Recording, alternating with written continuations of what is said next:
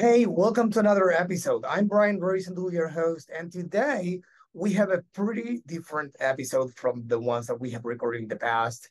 I'm going to interview Max Keefe. He's a vice president at Xperify, a tool to help brands connect undecided buyers with existing product owners to get honest opinions and experience products remotely at scale.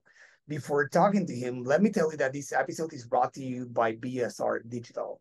I mean, as we all know by now, customer acquisition costs are going up. There's lack of tracking and attribution is probably driving you nuts. The audience sizes are getting smaller after the iOS 14 update, and if that wasn't enough, there are other factors such as the recession and supply chain issues, making it harder than ever to grow your e-commerce brand. That's why we need to understand that it's really important to level up the marketing and design a solid strategy, as what used to work doesn't anymore. Here at BSR Digital, we have been helping countless e-commerce brands that wanted to scale their business to the next level through paid ads and email marketing for over a decade. To learn more, you can visit us at bsrdigital.com, and you can also email us at hello@bsrdigital.com. Now, as promised, I have Max here with me. Hey, man, thanks for being on the show. Thanks for having me, Brian. Appreciate it. Yeah, it's my pleasure. So, why don't you start by telling the audience more about you, your background, and your story? Yeah, so my background started actually in retail liquidation back in 2017. And for those unfamiliar, retail liquidation is the actual closing of brick and mortar retail stores such as Toys R Us, Sports Authority, and the likes. So my initial career was started seeing brick and mortar retail kind of wind down and the evolution of e-commerce really picking up. I then started a business called Career Flex, which helped employees of those retail stores actually find jobs after they closed. And that was kind of the introduction to startups and to technology, and enabling technology to help. From that, I went to a company called Air Garage that took from seed round to a Series A, and then found Xperify, or Xperify found me. And we've been tackling e-commerce and social proof as well as connecting people. And it's kind of a full circle story from the brick and mortar side to now e-commerce and helping drive that. Indeed, I was going to say something like that, but you said it better. So thank you. It was like the first experience. It wasn't a happy experience for your clients, right? I mean, they were close to the business. You were helping liquidate their I guess their inventory, and Inventory. then yeah, and then you helped them find jobs. How Mhm. nice is that? I mean, that's pretty cool. Yeah, it was a very, it seemed like an obvious need because at the time the retailers were liquidating the inventory, the fixtures, the real estate, the IP, but there was this massive transaction of people that were losing their jobs all within a few weeks. And at the same time, there were gig economy companies back in 2017 that had this massive chicken and egg problem where they couldn't enter a market without having the labor ready to go, and they couldn't have the jobs ready unless there was vice versa. So my brother and I came up with the idea that, hey, there's this massive pool of people that need work, and there's also these retailers that are looking for qualified employees, along with these gig economy companies that are trying to solve this chicken and the egg problem. There's really not a solution. And that was our first introduction to solving problems and using technology to enable better business outcomes for everybody. Yeah. And you guys don't stop solving problems, because I remember when I first met you, I was like, oh, this is awesome, because there are many things that have changed in the last few years, right? Everything moves so fast, but there are some of them that are pretty important for, let's say, for e-commerce brands, such as reviews. But what Mhm. haven't? I mean, what is it about reviews that haven't changed? Why do you think they haven't changed? And they are the same. Yeah, it's a good question. It's a question that I don't even know the answer to myself. But when Xperify kind of came to me about a year ago, it was something that became very obvious. And I think that when you are starting to look at a industry objectively, whether that's retail liquidation or e-commerce, you kind of can see things from a fresh perspective. And immediately, like in the past, there was a kind of revelation that, hey, there's a huge opportunity here. And at that 10 years ago is to help the employees. Now it's, hey, reviews haven't really changed, and social proof on e-commerce sites hasn't really changed since the dawn of Amazon 20 years ago. It's still copy with some photos sometimes, if you're lucky, and just a quick snippet about what people experience with the product, but there's not a lot of context to them. And they're really based on quantity and not quality. So when Expirify started to really kind of dive into this problem of social proof, we recognized very quickly that this is a massive need, and people are going to other places to find their social proof and find confidence in their purchasing decisions.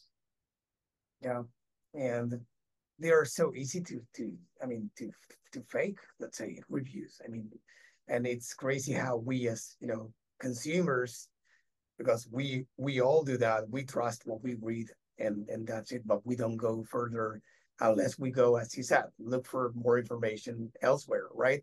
So what do you guys do at Xperify? Because I know you changed this for good. So what are you guys doing different than yeah, what are you guys doing different? That's the question, probably.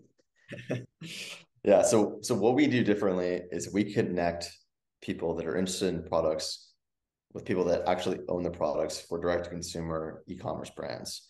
So, Brian, you want to go and buy a bike online.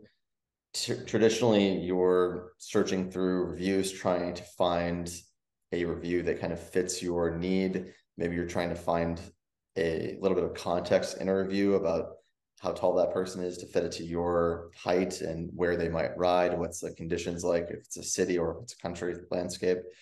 But what we do, when you go to the brand's website, now you can actually see a map of everybody in the country, the world, that has the bike you're interested in. You could read about their profile, why they bought it, and also connect with them. So you can start talking to them, start a dialogue, start a conversation, or meet them in person to actually test ride that product and actually experience direct-to-consumer products remotely at scale. So for lots of brands, they don't have brick and mortar stores. And to keep going back to the example in the beginning, brick and mortar is dwindling down, and there's a new e-commerce company starting up every other day. There's just not enough real estate, and it's too expensive to have physical inventory all over the place. So for a lot of our customers, Expirify is the tool that can actually connect them to their potential customers and actually get and have their inventory available for people to touch and feel and actually make a purchasing decision. That's awesome. So just to clarify for everyone listening or watching, this is like, let's say, if I may, reviews on steroids or reviews 2.0. I don't know if you call that internally or something else, but I think it's taken reviews further because it's not read only anymore. You can actually take action and reach out to those who bought and do whatever you want. As you said, you can engage with them through, I guess, you can have a conversation, you can chat, or you can even meet them to do like a sort of a test ride, let's say, depending on the product, of course, right? And that's what you're saying. 100%. Yeah, so it's still conceptual in the fact that people are reading through the context of why people bought it. They're looking at the photos that everybody has uploaded. They're reading about how this person interacts with the product, why they love it. But it goes so much further because you can actually dive in and start asking that person questions about the product and why they bought it, what they like about it.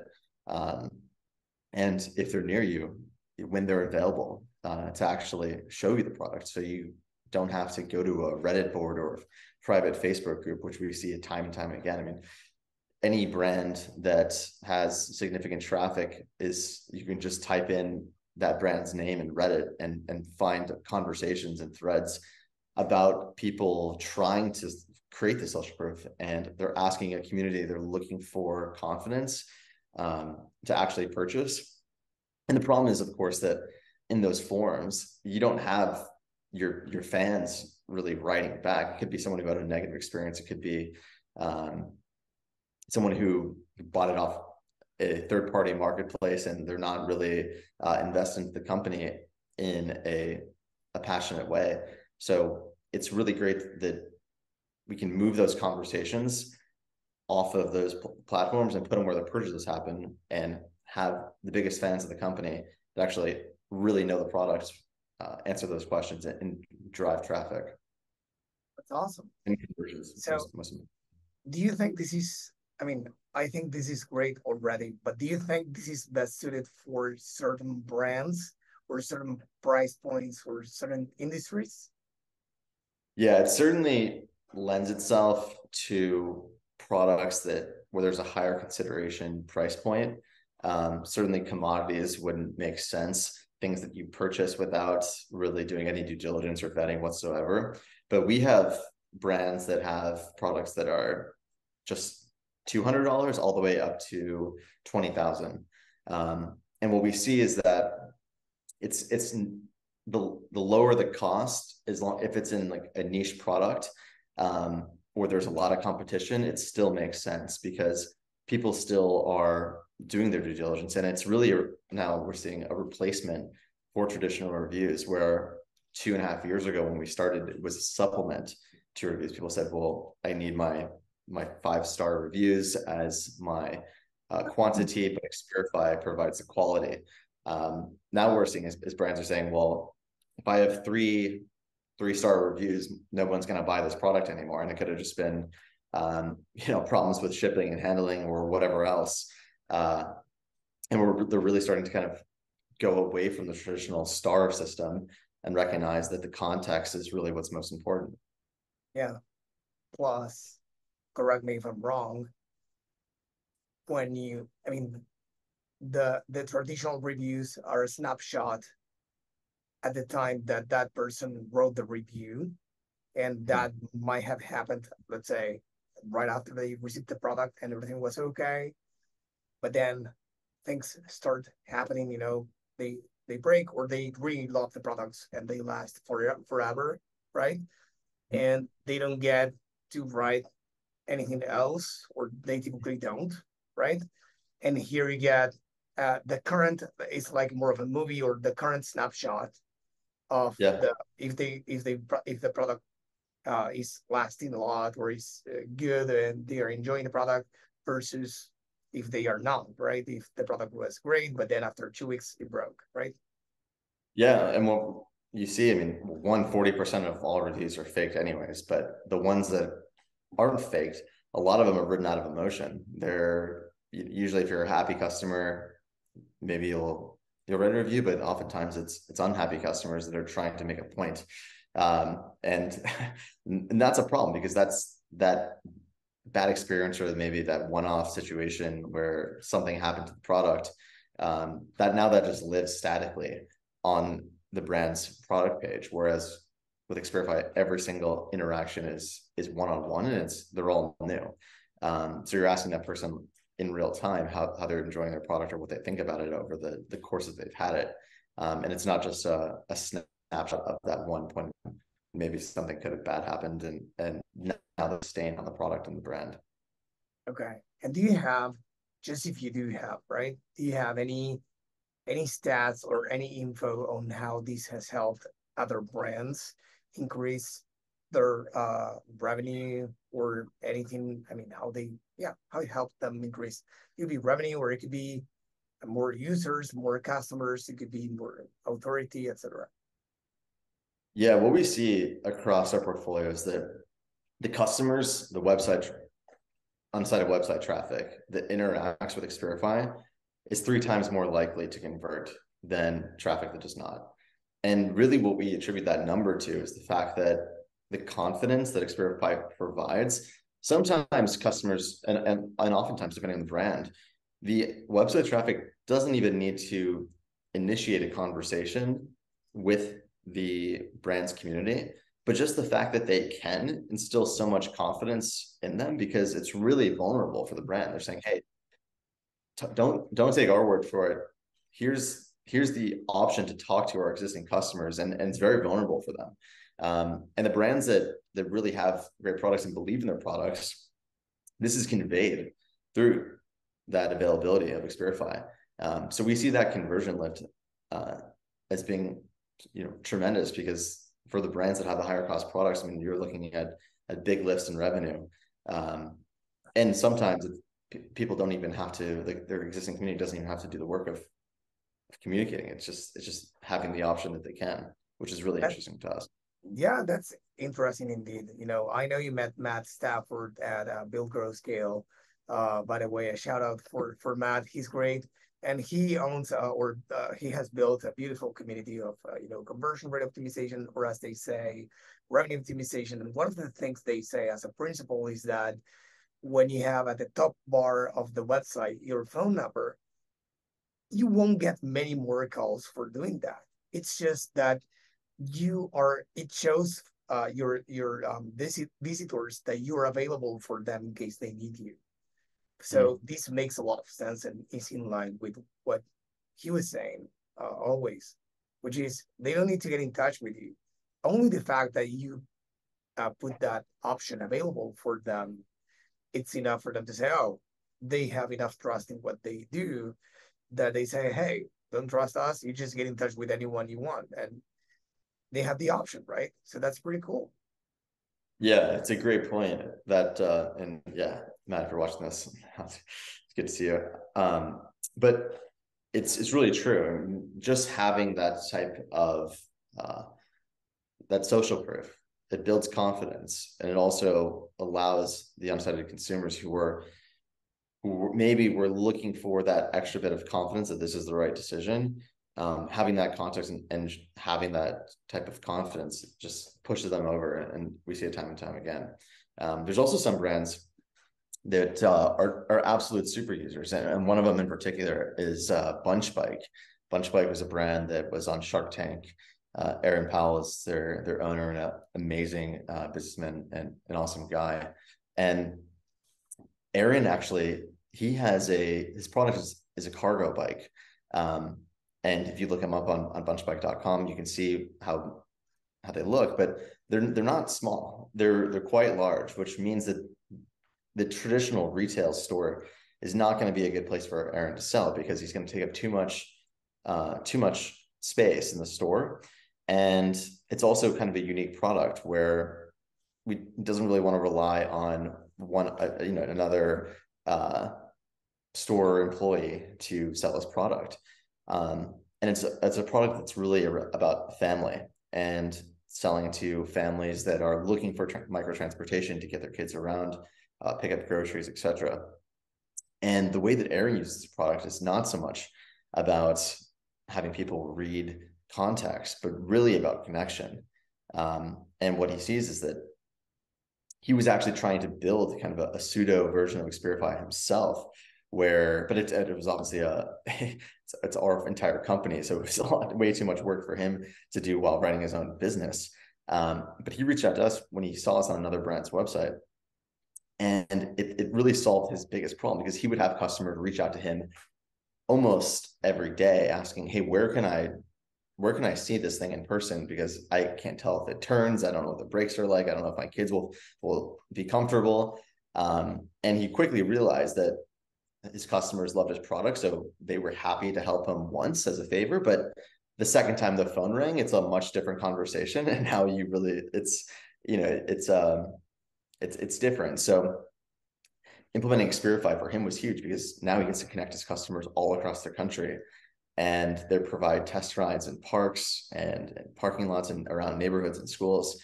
And it's really his way of getting people to try the product before they buy it, and the conversion lift has been incredible. So shout out to Aaron if you're watching this. Good to work with you, and you have that use case. That's awesome. So before we go, could you please, because I think this is interesting, and there are many, way more use case scenarios than just, the being a review 2.0, clearly, right? So could you please do a quick recap on the top use case scenarios or the top benefits of using Experiify for these kind of e-commerce brands? Yeah, so the first obvious use is social proof and increasing confidence.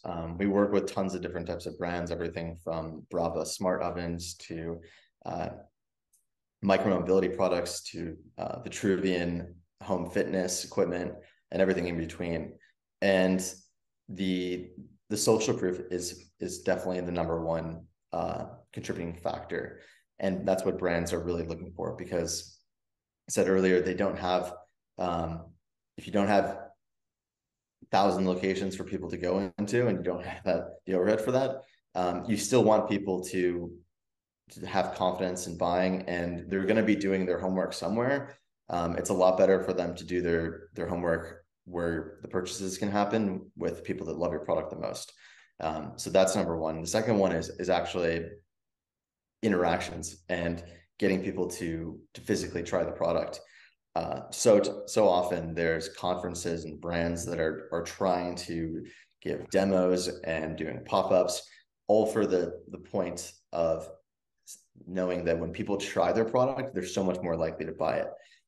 But you can only do that a few times a year. It's very expensive, and it's nearly impossible to scale. So for brands that find value in providing demos and going to conferences, we're an obvious fit for that, to actually get people to experience the product and have that light bulb go off sooner and at scale. And then the third part is community engagement. And this might actually be one of the biggest ones, but really what we haven't talked about is the fact that lifetime customer value is traditionally ended at the checkout, when somebody actually, clicks to buy. And Xperify provides a solution to actually have your existing customers continuously provide value again and again and again,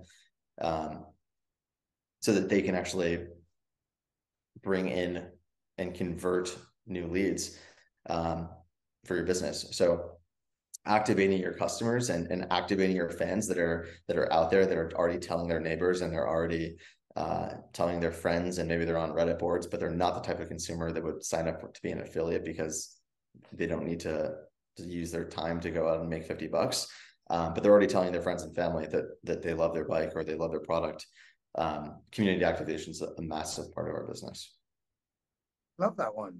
Yeah, you're right. I mean, if you think about it that way, people, I mean, the brand ends the relationship, so to say that, I mean, in one way, with their customers once they buy. It could be one time or multiple times, right? But these, would you say that they are ambassadors, or not necessarily? They are just people that they love the brand so much they're willing to give on-site feedback on their experience with the products. Yeah, I call them fans, because I don't try to confuse it with ambassador programs or with affiliates, because these aren't people that are selling products and linking products to try to make a quick dollar. These are people that just genuinely really like the brand and the product. I call it the Monster Energy effect, meaning you'll see people with Monster hats and tattoos and stickers on their trucks, for just because they love the brand and they want to be a part of it. And this effect is not limited to massive corporations like Monster, but also to smaller brands that have great products. And those fans are out there. The problem is they're not activated. And when they get the opportunity to, they love to share their experience, because they're already doing it. And now they get to be showcased on the website and actually help participate in something that they really enjoy. That's very cool. Okay. So this was pretty interesting. Thank you for being here and for value you added to the audience. I think this was, honestly, it's the first time we talk about this stuff, improving your reviews, because we always talk about social proof and all the improvements that brands need to make nowadays. But then this one is super different. So I really appreciate that. But before we go, I wanted to ask you something I always ask everyone that comes on the show. And it's if you do have, of course, any book that you love that you want to recommend to the audience. Yeah, I read a book, I think about 2 years ago, that really kind of stuck out, and it was How to Swim with the Sharks Without Getting Eaten Alive. And it's kind of a classic, but it's by Harvey Mackey. And it's an old school sales guy that based out of Minneapolis. And a lot of the principles are, I guess you slightly call them outdated, but the overall ethos of it is so wonderful, because it talks really about providing first-class service and going above and beyond in terms of knowing your customer and also knowing your competition. And I think it's just a great book, and it's also a fun, easy read. So I like that old school mentality. It's cool. And about adding value to customers. A few I read, I think they were in the list of last year, but I think they are one is Super Fans by Pat Flynn, Customers for Life. It's another one, and there are many more about keeping your customers happy and close and engaging with them and building a community. And I think that these ones are relevant for today's topic. So I didn't see this one in last year's book list, so I will check. But I think this is a new one, so I appreciate you sharing this with me and the audience. Yeah, I already took notes, so I put this in the show notes. So I wanted to thank you again for being here, and please tell the audience where they can go to learn more about you and Xperify. Yeah, head to xperify.io to check us out. For people that are interested in buying a product, you can go and see all the brands that we work with. If you have a brand, check out our business page and you can get in contact with us. There's a million ways to do it. You can schedule a call right there from our business page. Otherwise, you can find me on LinkedIn, just Max Keefe, Xperify. Awesome. Max, thanks again for being here.